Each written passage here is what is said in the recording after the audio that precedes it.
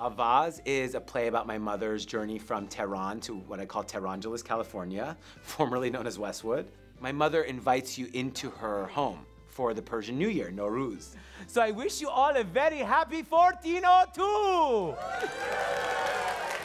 Yes, I know, Iranian calendar, we're a couple hundred years behind. At its core, this play, it's about an experience of rebirth and joy and celebration. My mother did have a really intense time getting out of Iran, but it's also about sharing our humor and sharing our joy. And it's this larger than life fantasy that you're walking into. I'm Michael Shayan, and I am the playwright and star of Avaaz. Is one store here in LA still, I think so? I grew up with a single mom in Tehran-geles. We were sort of growing up together, I think. She was going to school at the same time that I was. Not always I was home. Most days I worked late. But we managed. Michael was strong. I mean, together we held hands, rode bus, and walked to school.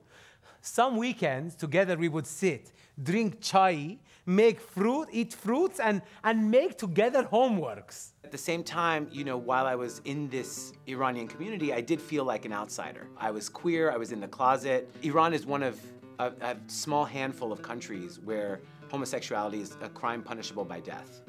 And I think those attitudes can still sort of trickle over into LA. I did not disown. I did not kick out. Only I asked, shh, not so loud. Okay, you want to be gay, but not,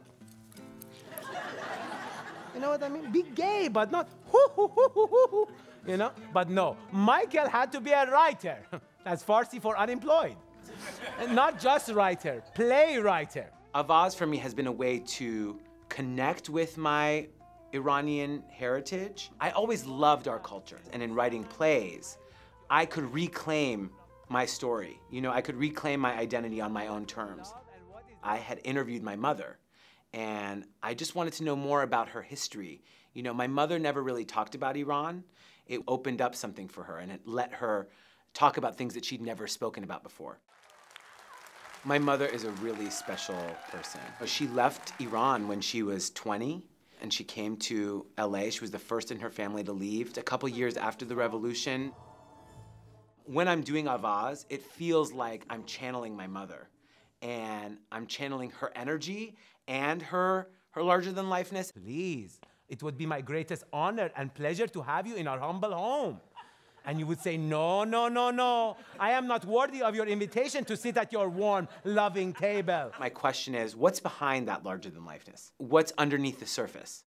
I look her eyes and see behind them pain. Her pain looks same like mine, but still through pain she dances.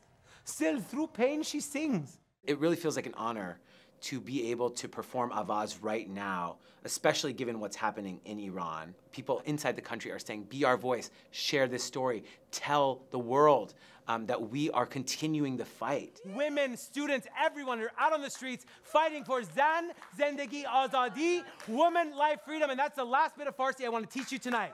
This play is a tribute to my mother and to her story. It's my way of embodying my mother's history, embodying her culture, embodying her past, and coming to terms with it in a different way.